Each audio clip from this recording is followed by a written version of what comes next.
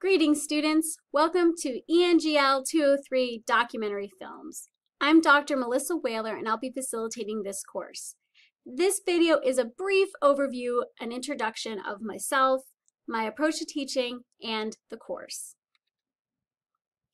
First, a little bit about me. I have a PhD in English, and my teaching and research interests have focused on popular culture, the Gothic, performance theory, and celebrity culture. I've been teaching at the college level for over 10 years, and it's my 5th time teaching this particular course. So as you may guess, it's one of my favorites. So a little bit about the course itself.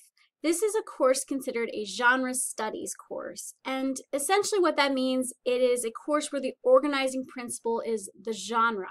Now don't get too caught up on the word genre. We'll have an entire semester to unpack that word. What I want us to focus on instead is how we'll be doing this. We'll be analyzing a variety of documentary films in order to define the genre, its major characteristics, and its major themes. As a class, we will analyze not only the content of the films, but their construction. This will include things like scene, composition, narrative structure, lighting, and score. By the end of the term, I want us to work towards creating an argument about the evolution of the genre and its current function and purpose in culture. So some big things on our plate, but I know we're going to be successful. So sometimes students say, well, why documentary films, Dr. Whaler? Why do I love teaching these so much? Well, first, many contemporary documentary films are about the human condition, and I particularly find that very compelling. These films bring the lives and stories of people to a greater audience and really help us to see similarities and differences across human experiences.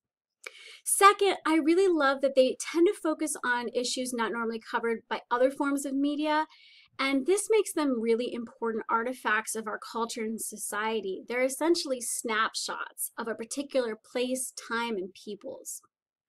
Finally, I love teaching about this because of the complexity the genre offers. There's so many great opportunities to dive deeply into very difficult topics. We can ask questions such as, what is the truth and can it be determined? What is the role of human stories in the creation of history? And what is the obligation, if there is one, of art to represent lived experiences? Okay, so we know a little bit about me, we know a little bit about the course. So let's talk about how you can contact me.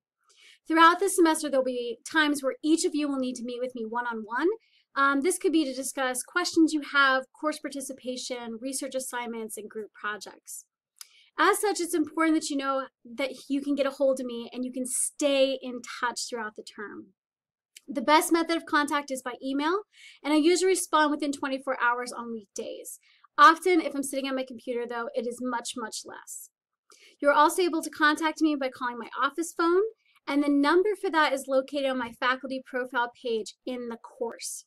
In that same profile, you'll find my office hours, my office location, and you'll also find a link to my virtual office hours. I offer several virtual office hours throughout the week where you can kind of jump onto our own private virtual space and we can have a chat about anything that you're finding in the course.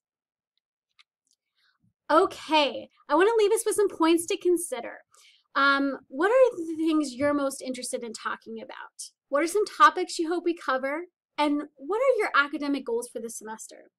Please bring some informal answers to class with you and so we can discuss together. All right, future film critics, I'm excited to meet you on Monday evening. We're going to have an excellent semester together.